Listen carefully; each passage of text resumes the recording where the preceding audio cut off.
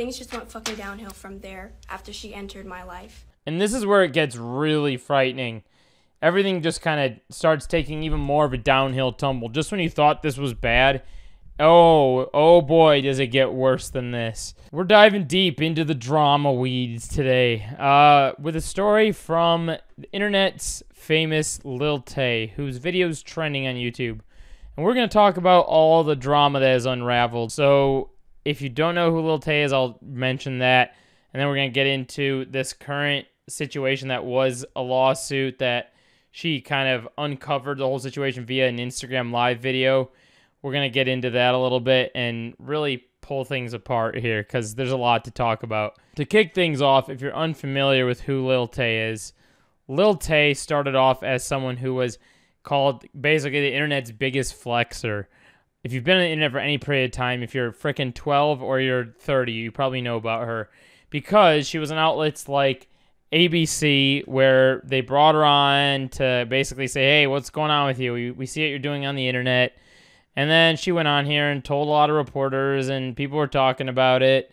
And it was a whole thing. She basically just went on there to be like, oh, people, I don't care about their opinions. People can think what they want to think, but I have all the money. I have all the cars. And she's always flexing that stuff as a young girl on the internet. She was doing that at about age 9. Now, she kind of has this history of going silent and then coming back and blasting off with something huge and then going silent and then blasting off again, which is, we're in about the second blast off. But in order to understand what happened in that second blast off, you need to get what happened in the first time for this story to all make sense. So the first time that she blasted off on the internet was when she did the flexing. So there's technically 3 times. And then she got quiet after that and then came back and blasted off with this fake death. And at the time, we didn't really have much information on this. All we had is that she herself faked her death, along with, I believe, which was her brothers. So people thought there was like a death in the family, and people were like, oh man. And then she announced that she didn't die, and then that made everyone kind of turn their heads on Lil Tay, and then say, oh man, she's a liar. Lil Tay, don't believe anything she says because of how she was flexing on the internet, as I just mentioned. And she's always flexing, so she obviously doesn't have any of that stuff. So then she came back, and because of that, so now you shouldn't believe anything she says going forward because she faked her death. And that kind of put a bad taste in people's mouth. So then they thought, well, next time she says anything, we're just not going to believe her. Which kind of uncovers what happened in today's drama. Because now people have a bad taste, and she came back and tried to explain herself. And there's, granted, a lot of people that do believe this, including myself. But it's at a point where a lot of people have a bad taste in their mouth, so they don't believe the current story that she just came out with. And that current story is revolving around her dad and just her history about what she went through that made her kind of be silenced in those little quiet periods of time that I talked about, and why that happened. And what she went through, and she had, so trigger warning for abuse, because she talks about abuse in this, which is very serious. It's like an 18-minute long Instagram story that when I last checked it, when I saw it live, I think it had like 92K people in it or something like that at one point. But let's just kind of review that and talk about it a little bit, and then we'll get back into some more detail, just so you can have some context on this whole situation, because this is really a wacky situation. Still the youngest one out. 5 years and y'all bitches are still broke. So don't take it out on me. Why the fuck are y'all coming at me for? Y'all hating ass bitches were hating on me when I was 9 years old. Talking all this shit when you don't fucking know me. So stop fucking talking. You did not come up. You had 5 years to come up and you didn't. So don't blame me, bitch. 5 years. That being said, let's just get the fuck into it because I have a lot of shit to say. So she has to flex on people and be like, ah, you're poor, I have money, which is not a great way to start what she's about to talk about. This could have started off much, much better than that. Now, granted, she's about to kind of re-preface for what she's about to say right here. But I'll say this, probably not the best way to start what you're about to talk about on an Instagram Live. So she did this a little bit after this music video was released. She put out this music video called Sucker for Green, which is number 3 on trending. I think it was number 1 earlier. And people have a lot of mixed opinions. People were saying that, you know, her face was done by AI and that this isn't the real her. This was faked. I saw a whole bunch of things like that. And granted, it may not be the most, you know, awesome music video ever, but it certainly still is flexing. There's cars. There's a point where she's like holding money to her face, middle of a bunch of really expensive cars. So just doing her usual Lil Tay flexing. Some pretty good choreography in this, I'll say. I like it from like the video aspect of it. I think whoever shot it did a good job of shooting it. Concept behind it's a little wacky. Not a big fan of that, but let's just get back into this live, see what she's talking about. Why I've been gone. 5 years ago, I became famous, and my abusive absentee father, who had not been in my life for years up till that point, decided to come back into my life to take control over my career and my money. That's why I disappeared. He started a court case to silence me so I could not speak on what was happening and so he could take control over my money. Because she's a minor, he would be quote-unquote responsible for her, which gives him a lot of power over her, which sucks because it's out of her control. It's Chris Hope. This is him. This is Chris Hope. All right. Let's just get into it. Buckle up. Because I cannot even tell you the full story. I have to give you a summary of it. And she does sum this up a little bit. This is, in fact, one of the craziest stories that I did not expect to see. So frickin' buckle up for this. First of all, this man, he was bringing, when I was living with him, these are all events that happened before I became famous. Because he had not been in my life for years before then. He was bringing random-ass women around all the time and literally hooking up with them in front of me. I was a child. And one of those women was named Shima Ali, his assistant. This is her. These are not private This is her Facebook wallpaper. These are not private photos. Oh my God. I remember one time, it was the middle of the night, and I was awakened by them next to me in the bed. And I could literally, she had her hand on my leg, and I was frozen in place. I was so young at that time, I had no fucking idea what was going on. And I was just... So a stranger and a minor, that's always great. That's really awesome, you know? We're doing great things out here. God, you just feel so bad hearing these kinds of stories, really. But let's just continue to hear what else she had to say. Frozen in place. And then I moved, and then that's when she took her leg off my hand. They were literally in bed next to me. They did not care, and they were literally disregarding the fact that I wasn't even there. That's fucking insane. That is, seriously, that is like just pedophile, disgusting behavior right there. I mean, it does not get worse than that. That will give you PTSD for the rest of your life. Especially as a young kid, you're going to remember that till the day you die. That's sad. He was hooking up with random women all the time, and he found them off of Craigslist.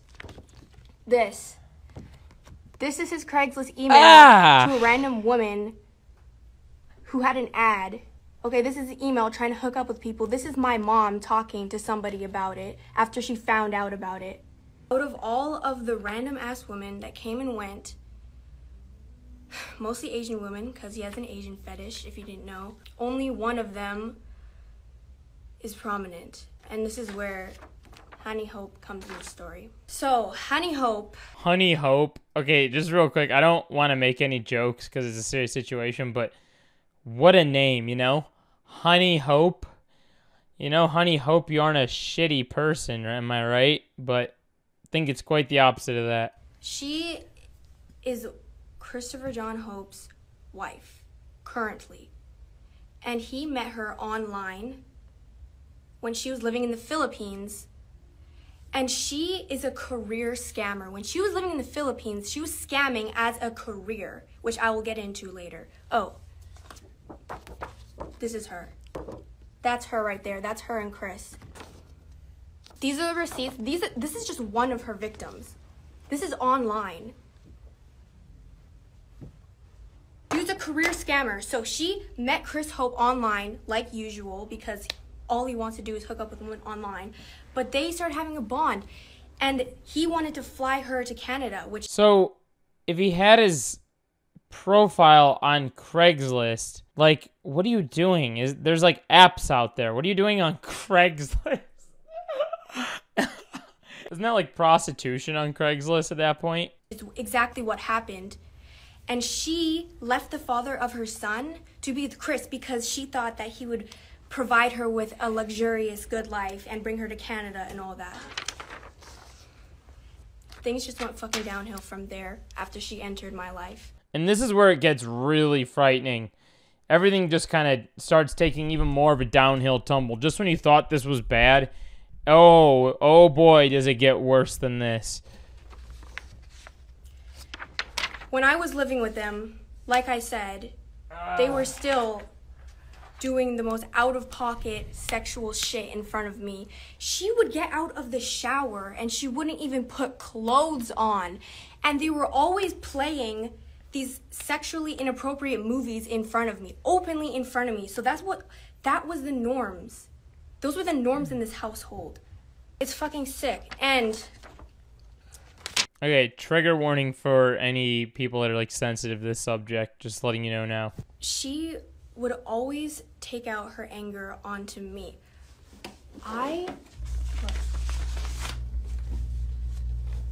If her son did anything wrong, it would become my fault. And she punched me, she pinched me. Pinching me was a really big thing. Chris mainly shoved me. And this is one of the worst incidents that happened. Oh. This is a police report. They were physically abusing me constantly.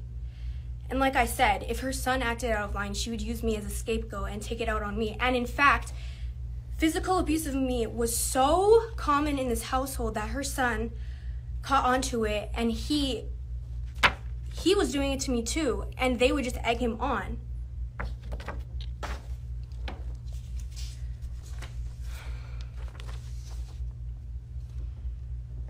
Power to her for coming out and telling this story, because like I said, it's very hard for her to tell this story in the situation that she was in where people thought she was a liar, when it turns out that actually her dad was the one that was putting this out there, that she faked her death, and it turns out that it wasn't her, but everyone had thought it was her, and people thought she was just like a huge liar for this. So let's continue to see what else. They forced me to watch many horror movies when I was in their house. One of them was Bride of Chucky, and when they put it on, I couldn't get out of the room, and I was literally sobbing. And I tried to put my face into a pillow when they were playing the horror movie in front of me. And Honey Hope, she had me in a chokehold so I couldn't escape. And I had to sit through the entire Bride of Chucky movie when I was young as fuck. And then afterwards, there's a closet in the room. So while I was still in the chokehold, she shoved me into the closet and locked me in there. And she said, "Go play with Chucky." I thought I was going to die. I was scared as fuck. This traumatized me. They are sick. That sounds like a terrible nightmare. Like a nightmare from hell. That's like real life for her. That's nuts. Sick ass people. This is not the only horror movie that I watched, but this is one of the most traumatizing memories that I have, is Bride of Chucky. They were feeding me the most disgusting ass food. Look at this. What? Dude, at this point, I just hope she got to freaking drink water around these two people. You know what I mean? It's like they were looking for every single possible angle they could possibly yank anything slightly normal or any regular everyday activity they could from her to make her life worse and worse and worse by the minute. Like, at this point. This shit? This is what they were packing me for lunch. My mom had discovered that they were packing me this bullshit for lunch. Rotten, frozen, parasitic, moldy. Look at this. That's candy. That's expired candy. These are my mom's text messages to him, sending him these photos and like, why are you sending this to your child for school? These are the text messages.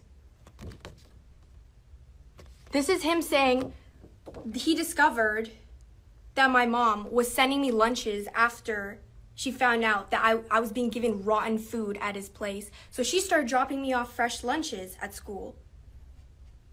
And then what does he say? He says if she continues doing that, he will continue to deduct child support. And my mom was like, what are you talking about? Because how am I supposed to eat what he's giving me? Look at that fuck shit. What is that? She was giving me fresh homemade food and he was getting angry at her for doing that because I wasn't eating it. But I wasn't eating it anyways because that's disgusting. Oh my god, dude. They did not dress me properly. These are shoes that I was wearing. The soles are broken. These aren't even the same pair of shoes. Look. Both of these soles are broken. This part of it sucks.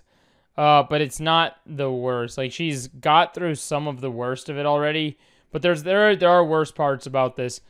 But in the grand scheme of things, I'll say this. The shoe thing is not that big of a deal. Like, people walk around with shoes like this, you know what I mean? These are the clothing they were providing for me. Meanwhile,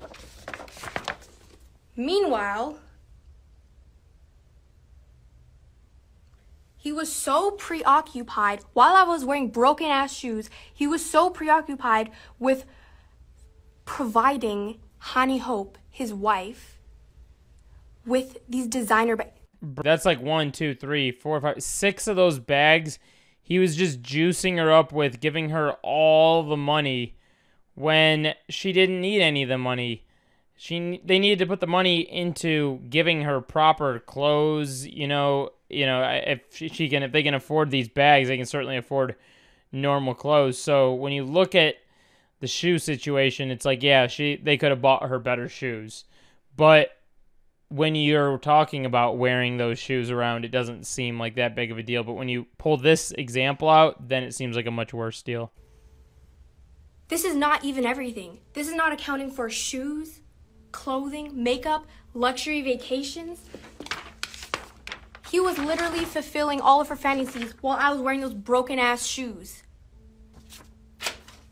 This is her collection of bags. Look, this is not even all of it. I've seen more. This is her TikTok. This is just like straight up like child abuse, basically, is what she's describing. And the fact that they just kind of put her off to the side and let her go on her own and not really give a shit about her is pretty sad. She's openly bragging about her fucking designer collection of bags. Meanwhile, what the fuck was I wearing at their house? This shows you what type of person Chris Hope is. You will provide this immoral, horrifying, gold-digging bitch with all of her fantasies, everything, and you can't even put proper shoes onto your own child. And that brings me to my next point. How much fucking money does he owe me? Good ass question. He owes me $250,000 in. He was taking all of her money, basically, and now he owes her. That's effed up, brother. Child support. He still owes it, by the way. He still hasn't paid it. He's legally obligated to pay it. He hasn't paid it. What does that tell you about him? That tells you everything.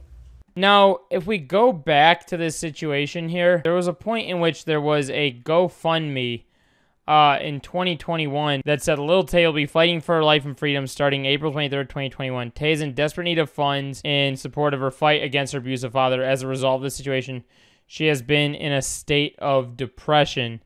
All funds will go towards Tay's legal fees and give her the fighting chance. There was $17,000 that was raised originally for this situation for her, but I think now that the situation, this was 2021, so obviously the time has gone on, more money's been taken, there's money from court, there's things like that. Money has added up. I'm gonna assume that, what she's saying is accurate, and that's the amount of money he probably owes. Who the fuck owes $250,000 in child support? That's insane. And meanwhile, look at what the fuck they're doing. They're going on vacation, they're going on shopping sprees, and they're neglecting all of my needs. And worse, they're not just neglecting me, they were abusing the fuck out of me every single day that I was in their home. Obviously, things didn't just happen suddenly. Chris Hope has a history. Before I was even born, before I was at his residence with his wife, and they were abusing me, he was abusing my mom. He was a domestic abuser. I witnessed him shoving my mom into walls and punching her. And my brother, he was a kid at that time too. And when he tried to go help my mom, he screamed for help. He shoved him to the fucking floor, kneeled on his back. This guy needs to be arrested, dude. This is like a lot. This is a lot of trauma inducing on a lot of people. At what point is he just gonna get arrested? He needs to be. This is insane. And he's like, get the fuck off of me. And my mom was screaming and crying, and I cannot forget those memories.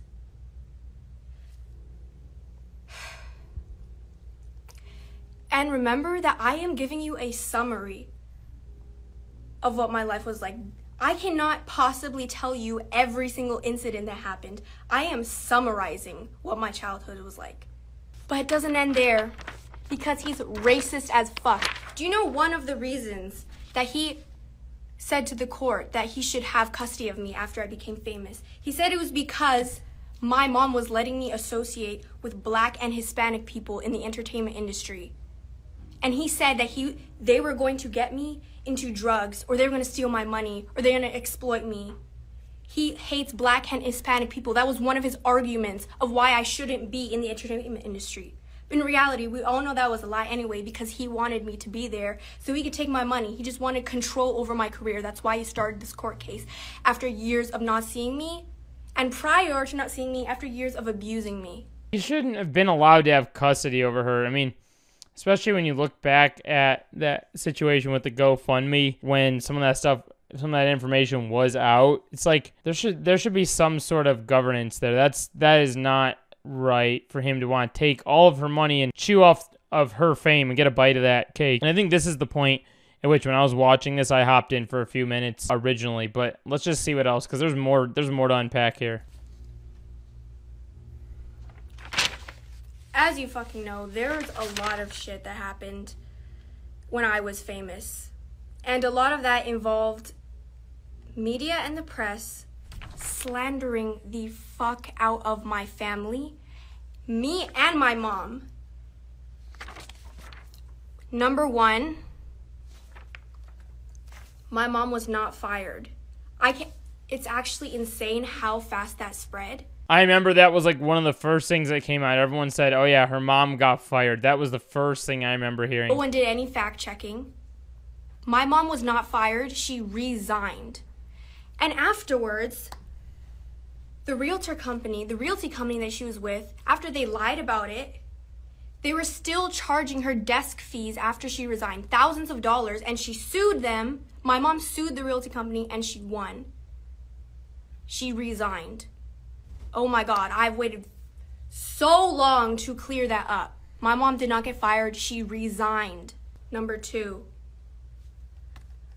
there have been a shit ton of random ass people, frauds, who have claimed to be my manager. I have never had a manager. All those people are con artists. They're exploiting my name for clout and for industry credit. This is where it gets into the death hoax. So, as you all know, Chris Hope was the one that did the death hoax. He was trying to sabotage me. Meanwhile, he was working with this other con artist that was claiming to be my manager, and they had a crypto coin together. Their plan was to fake my death and then promote the crypto coin, which... Crypto coin is the grossest thing ever. So they just wanted to capitalize off her death, which, of course, when you say that she died, everyone's going to go crazy because everyone knows who she is, and there's going to be a ton of stuff written up about her and blah, blah, blah, blah. So that is precisely the best way that they can capitalize off of her, which is so sad. That's a sad story in and of itself. The manager admitted to. He said he'd been working on the crypto coin for months. These people are frauds. This proves how much the press did not give a fuck about facts. They cared about slandering my name. They did not do any fact checking. As long as you claim to be my manager, they would just take your word for it. As long as anyone claimed that my mom got fired from her job just for controversy purposes, they would just report on it, even though it's not fucking true. Biggest takeaway, my mom has always been supportive of me. She's been there for me my entire life, and we had both been abused by Christopher John Hope, my abusive, absentee father. He is not the fucking good guy here. He wanted control over my career. That is kind of the Lil Tay story all summed up right there. And that is where we are at today with this, which is her coming out and telling her real story.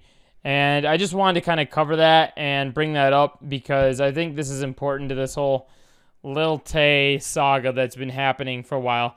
And I'm sure there's more that she's got to talk about, but that's all the information I have. If you know more information, leave it down in the comments below. I'd love to hear your thoughts on this. And hit that subscribe button if you like freaking internet drama. That's what we do on this channel. And I'll talk to you guys later. Bye-bye.